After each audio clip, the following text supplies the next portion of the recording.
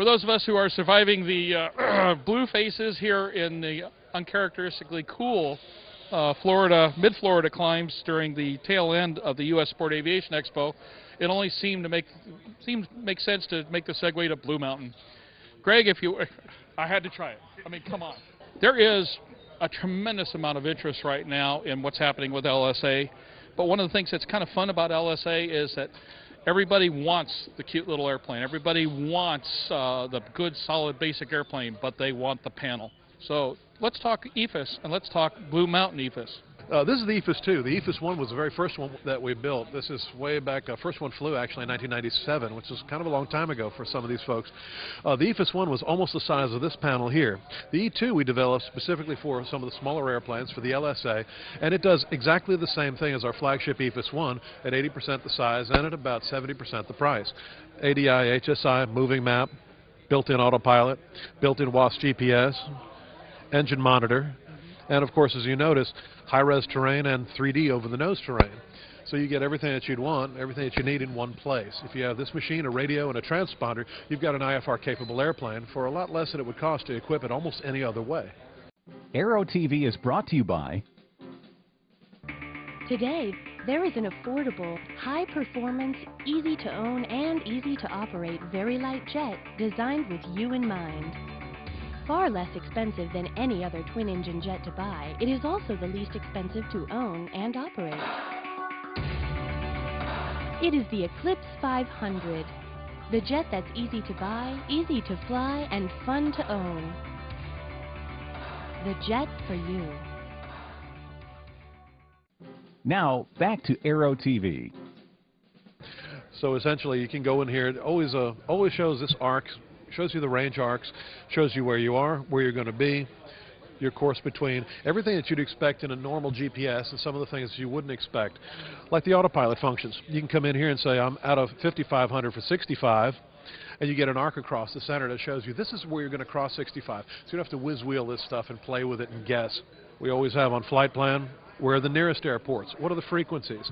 How do I get there? On virtual VOR, which is something we cooked up, I can point a VOR or localizer at anything. This is actually pointing at an airport. Okay. So I can dial this to 20 to Copper Hill, and there's no localizer in Copper Hill. That's not your fault, so we can put one there if you want one. It takes 3 button clicks to do it. Simple to use, easy to install. Most people do this in less than a day. This machine actually that I'm playing with is not the real one. This is the real one. On the back is all the electronics. This machine is about $9,000. For your back seater or your right seater, this is about $2,000. This is a multi-pointer HSI. You can go and set this up just about any way you'd like. I can go over here to say, what's the nearest VOR? Nobody bothers to cross-check their GPS like you're supposed to because it's too hard. But if you do this, one button push, say, show me nearest VOR according to the internal WAS GPS. Point, look at your radio, that agrees, cross-check complete.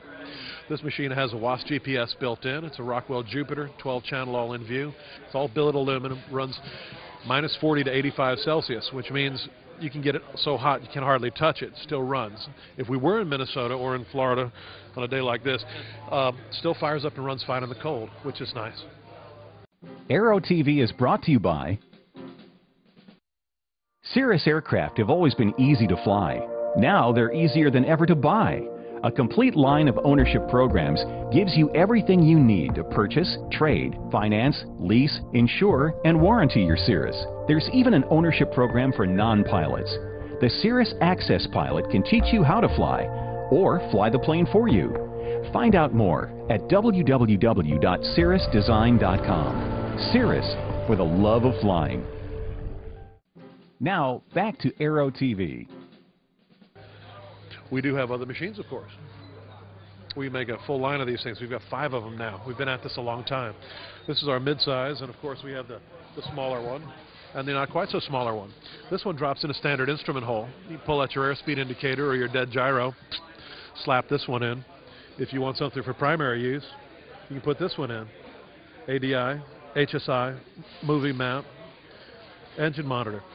Most of these machines run 100 degrees a second, which is a great idea, unless you actually intend to recover from an unusual attitude. Don't try this with something small. Over and back. Yeah. Over and back, back. You know, it's like She stays right there. This will run to 420 degrees a second, which means you can take this in any of these airplanes and do back-to-back snap rolls. You notice also there's a G meter up here at the top, so you can see, probably kind of hard to see, but as soon as you get past 30 degrees, you notice it gives you the arrow this way up. We call it the this way out arrow.